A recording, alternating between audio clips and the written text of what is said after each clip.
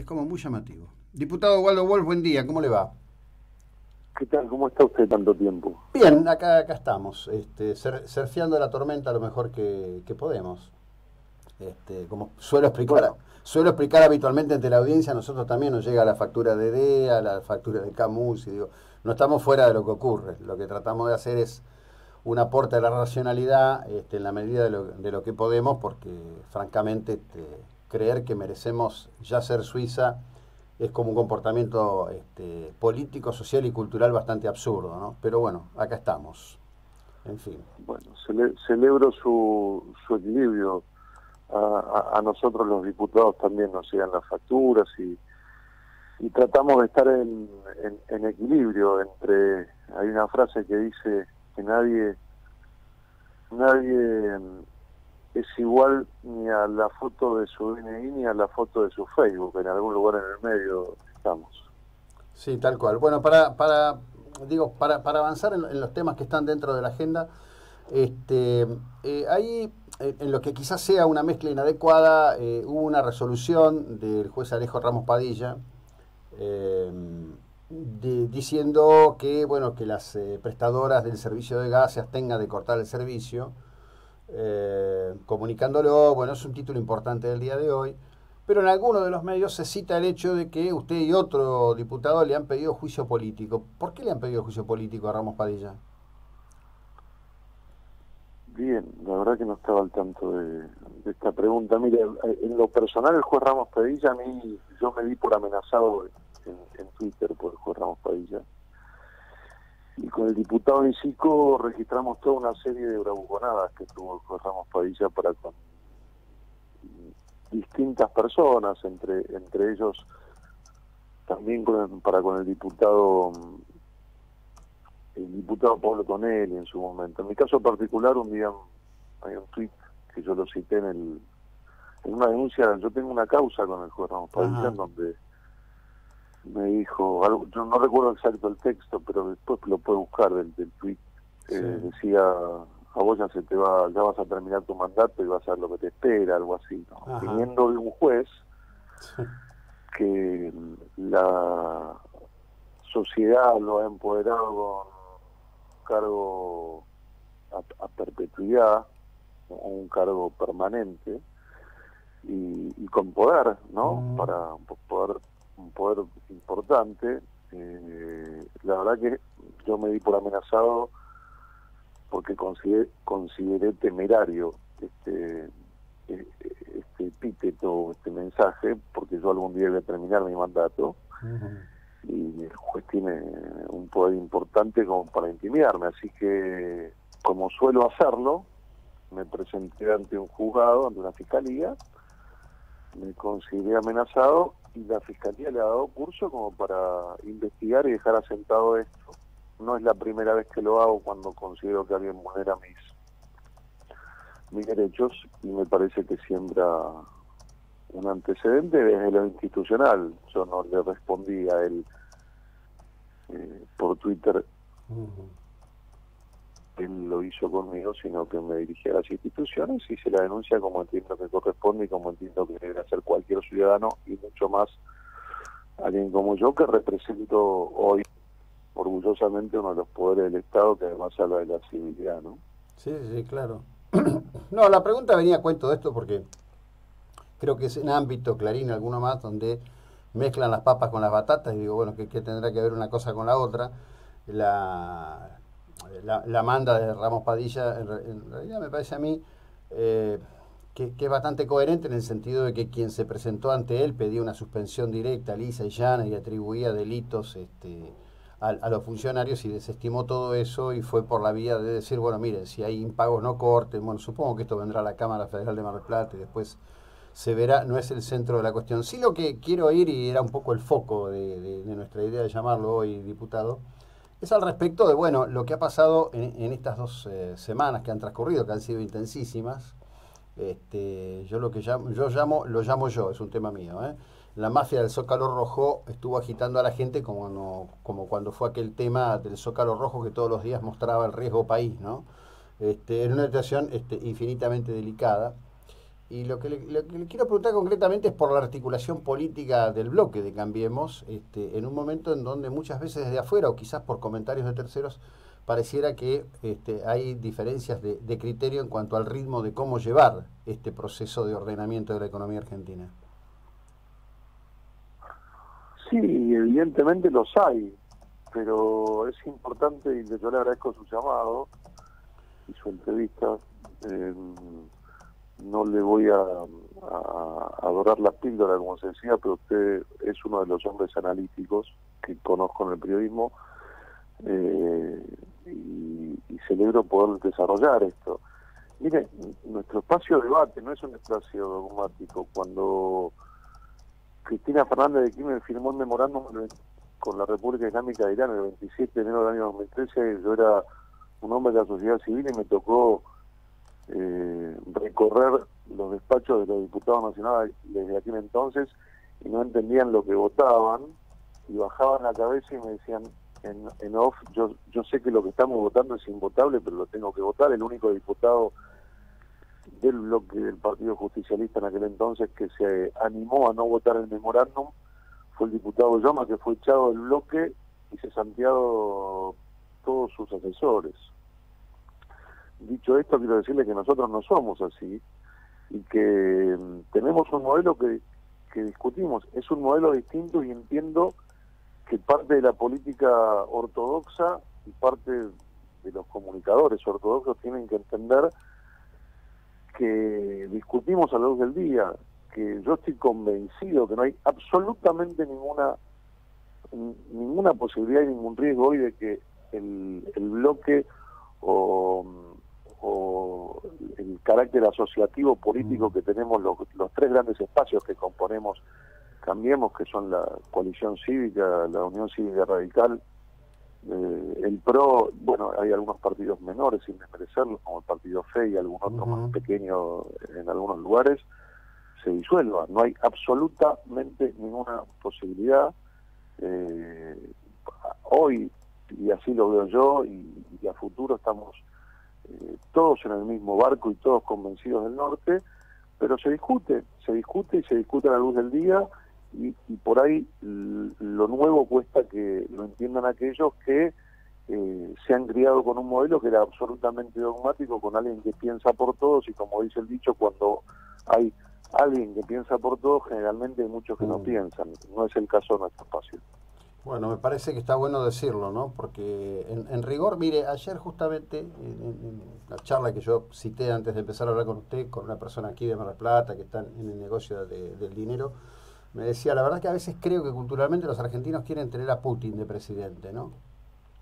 Esto venía a cuento. No lo escuché bien. No, digo que me decía esta persona mía ayer, dice, a veces creo que los argentinos culturalmente quisieran tener a Putin de presidente, y la cuestión venía a cargo de esto. Es bastante habitual que cuando el señor Echecopar hace algún soliloquio violento en su trabajo de radio, esto empieza a circular por las redes. Venía también a cuento de que hablábamos del tema de Cunio. Yo el viernes pasado, le cuento, cerré diciendo, no se preocupen mucho por Cunio, tiene destino de canal de YouTube. Lo que fue una aberración es todo el tiempo de aire que tuvo en otros canales durante todo este tiempo, hasta que bueno, terminó ahorcándose con su propia cuerda. Pero hay una tentación en esto, y ¿a qué viene lo que estoy haciendo referencia? Al hecho de que, por ejemplo, se le pide al presidente en persona que termine con el delito, que termine con esto. La verdad que es un trabajo en la Argentina entender la cuestión no solo de la constitucionalidad, sino de la lógica democrática, que es debate y búsqueda de consenso, ¿no? Entonces, estas cosas por ahí vienen mucho por ese lado, y lamentablemente no es solo un formato de discusión de café, es también un formato de explicitación mediática casi cotidiana. No, es un trabajo de cambiar la cultura social. Mire, muchos repiten su historia, tuvieron toda la vida alguien que los retó y les decía que tenían que pensar, que tenían que comunicar, que tenían que decir. Yo, la verdad que, y usted puede dar fe de esto, en mi caso, no sé cómo será en otros, hemos hablado a lo largo de ya de 2 años y pico que yo llevo como diputado, he hablado bastante con ustedes, es la quinta, sexta vez que hablo. La verdad que yo jamás a un productor suyo le pregunté qué me iba a preguntar en un programa, y no lo hago con nadie. No lo hago con nadie porque a mí tampoco nadie me baja en línea de qué decir taxativamente. Yo tengo la libertad de moverme dentro de mi espacio. Y mire, he criticado muchísimas veces a hombres de mi espacio, siempre con respeto, porque entiendo que además tenemos un proyecto político y que hay que disentir con elegancia y hay que disentir con el respeto por quienes integran nuestro espacio. Así que es así, hay veces que se crió con un hombre, una figura fuerte que le decía que pensar, más cercano al fascismo, muchas veces, necesita eso. Y usted hacía mención recién, y lo voy a decir con el mismo respeto que lo digo siempre, refiriéndome a las opiniones de un tercero, porque realmente soy un hombre liberal en mis concepciones.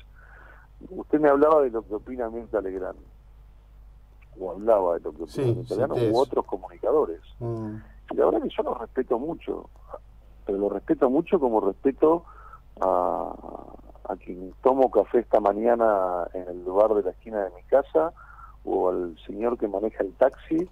Un periodista no tiene más autoridad moral para opinar que cualquier otro ciudadano de la Argentina. El trabajo del periodista es el profesionalismo para informar, para investigar, para analizar distintas posiciones.